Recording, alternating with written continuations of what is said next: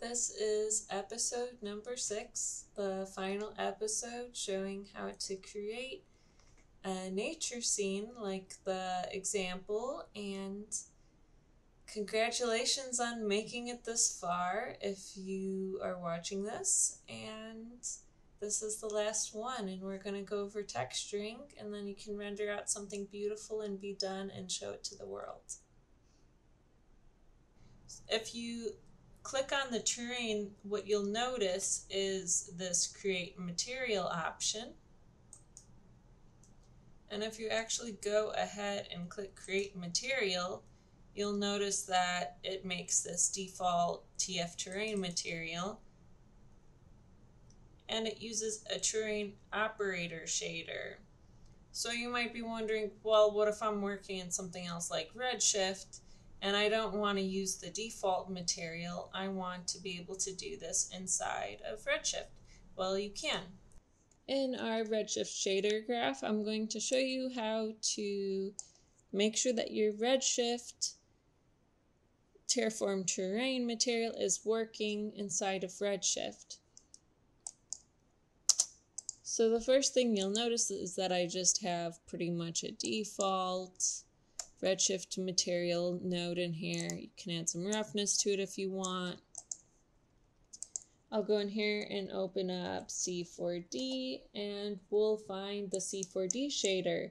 This is a really powerful thing because it allows you to have access to all of the different shaders that exist within Cinema 4D's default materials. So this means that including your plugins that go to your Cinema 4D default materials, you have access to them. So if you go under shader and go down to plugins, you'll see Insidium, and you can choose the terrain operator shader. So now you have access to this within your file. And in order to have the Cinema 4D shader work, we need to pipe this into a texture node. So I'll go ahead and grab a texture node, drag it in here, and I will connect these, and this will be the texture. And now we need to connect the Redshift texture node to our diffuse color.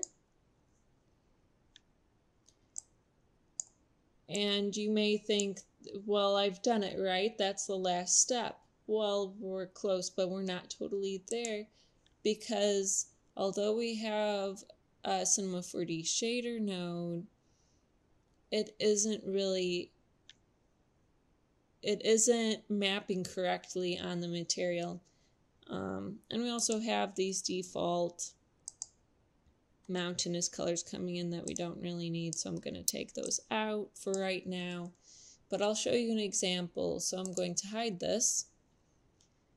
I have only the TerraformTerrain and Dome Light shown with the viewport solo, so I have these two.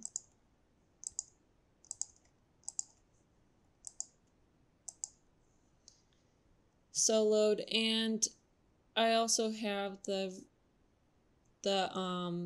Redshift material we made, and it's on the TerraformTerrain, but you'll notice that if we hit render inside of the Redshift render view, our texture is mapped completely wrong. It's going horizontal, and it should be following the height of that terrain. So there's an easy fix for this. If we go back into Cinema 4D's Redshift shader graph, we are not linking this to anything. So we have the shader and it's all good, except that it's not linked correctly. So grab this little dropper tool and click on TerraformTerrain, and it'll grab the data from that. And now that we've grabbed the data from the TerraformTerrain, if we move this out of the way, it is mapping correctly, and we can even check this out in the Redshift render view.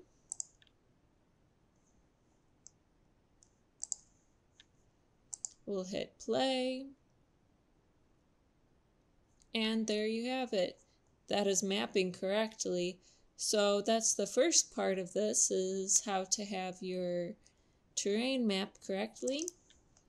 And again, this is the setup. It's pretty simple. If you want to add more detail to your Redshift material, you can add in all different types of things as you would with any other Redshift material. Affecting reflection, you can add in reflection maps and anything else you can imagine. So you can still get pretty creative in here, but that's how you get the base diffuse color to show up. And of course, you can always add more complexity to this as you wish. And something else that I wanted to point out to you is that it was really easy to make the water texture. What I did for that is I actually just used the default water. And it's very simple. You'll have the correct IOR, that's for water. And it's actually a pretty simple setup in terms of that. The one thing that I did do a little bit different is that I added a plane underneath the water so that would be the color reflected in the water. When I've seen ponds before, they have algae and other types of things growing in them, so they look a little bit more green. So I wanted to have that green look of the water. So what I actually did was I put a plane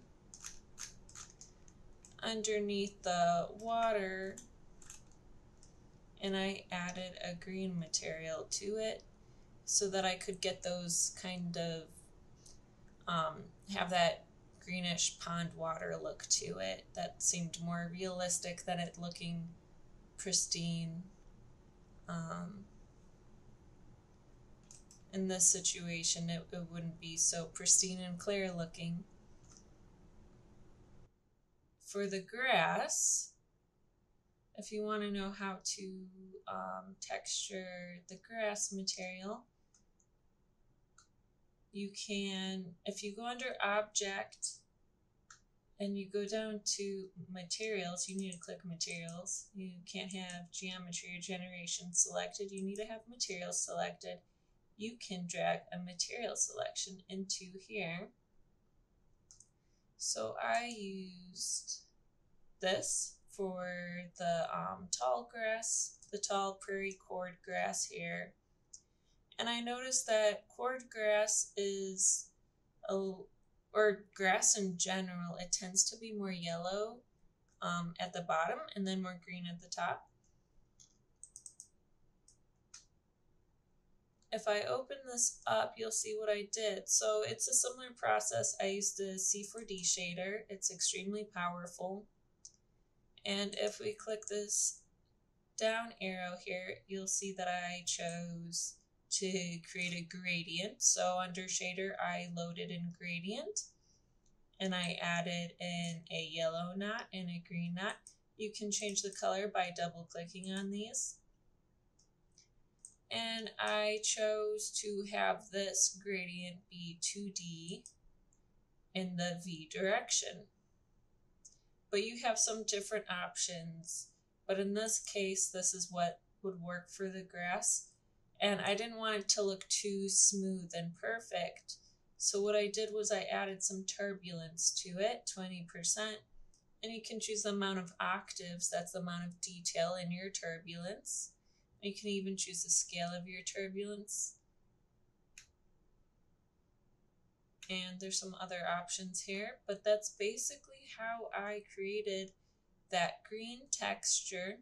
So as before, you just link the C4D shader node to the Redshift texture node, and that allows this to be plugged into the Redshift material diffuse color.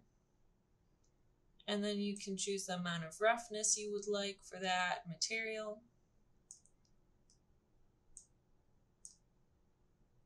And then this can all be plugged into your output. And in terms of mapping this, there are controls down here. So I chose a frontal projection. Texture is being projected onto the materials from the front. You can offset in the V direction, and then you can see this is kind of messing up our texture, but that's an option of how to move your texture around, so I just want to show you as a reference. I'm going to hit undo. You can do that for the U direction too, which is just going the other way. And you can choose how much this tiles, how stretched out it is. So you can choose your number of tiles. You can adjust the length if you'd like, which are these sliders here. And that pretty much wraps up how you can texture your grass. And there's some more options. For the old grass, I actually used a more brownish color because I thought this looked more realistic. Nature's always changing, but at the time of year I was looking at this grass, the older grass from the previous season was a more goldeny brown color, and I just gave it this solid golden color. But again, if you'd like, you can pick a couple different shades. I guess I did actually at this time choose 2 different shades and add some turbulence. It's very subtle though, so it looks like it's a solid color even though it's not. When it comes to texturing the tree, there's a few different ways to do it. There's more options actually to texture the toPlant from Taiao.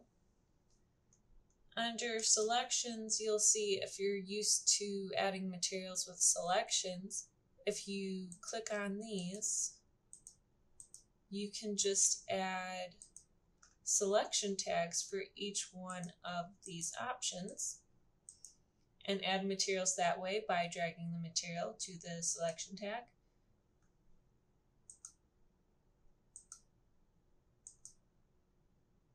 So you'll see that the name correlates with the selection.